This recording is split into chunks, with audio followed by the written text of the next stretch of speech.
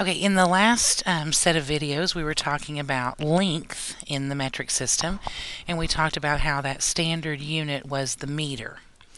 Well, for capacity, we talk about liter, and then for mass, we talk about gram.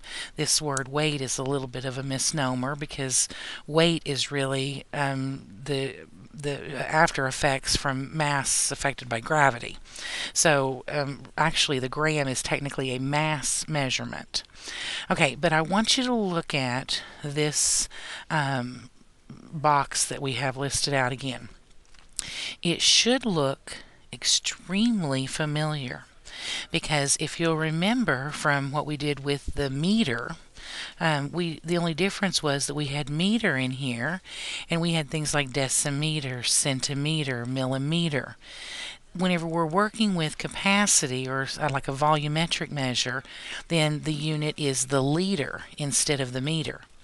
Well, the only thing that changes within the metric system is that base unit. And so instead of working with meters, now we're working with liters. But we still have the exact same prefixes. They still mean the exact same numerical values. And they still have the exact same prefixes. So we have, kiloliters, hectoliters, decaliters, deci, centi, milli. That's the beauty of the metric system is once you have your prefixes figured out, then it doesn't matter whether you're working with meters or liters or, as we will see here, with grams. It is the exact same thing. Same prefixes, the same numerical values, and the exact same lettering. The only thing is that we're working with grams when we deal with mass. So if you'll remember that mnemonic device that we talked about a while ago, we said kids have dropped over dead converting metrics will help you to remember kilo, hecta, deca, original units, whether they be meter, liter, or gram. Dead is deci, C is centi, M is milli. So let's try working some of these and see where we go. Here we're going to take 15 liters and we're going to convert that over to milliliters. Well, remember, we want to start off with our mnemonic device. That'll help us.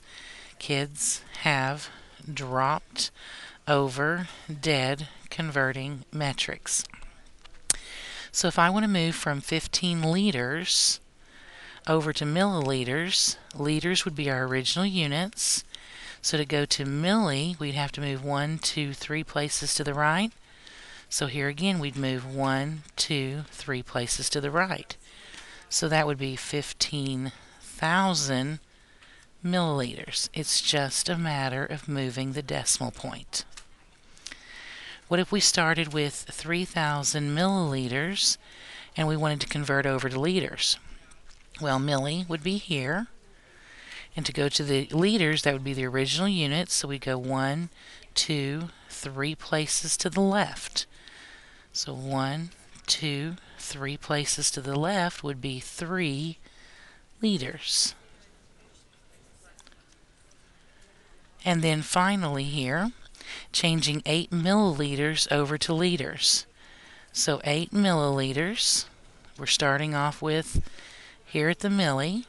We again would have to move 1, 2, 3 places to the left in order to change that. So 1, 2, 3 places to the left would be 0.008 liters.